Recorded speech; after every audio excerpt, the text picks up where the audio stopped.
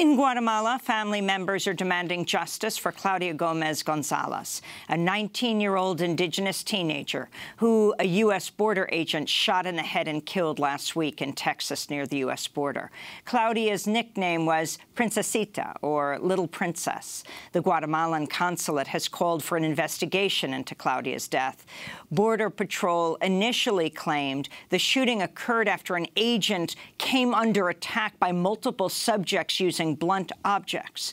But the agency later changed its story, saying the agent was, quote, allegedly assaulted. This is Lidia Gonzalez, Claudia's mother. Voy a lograr algo, dijo.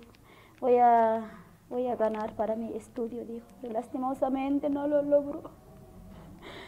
Ay, el migración la mató a mi nena. Mi nena no fue a robar. También mi nena simplemente se fue. Sí. Sí, así es. También quiero ir justicia para mi nena porque no es justo que hacen así.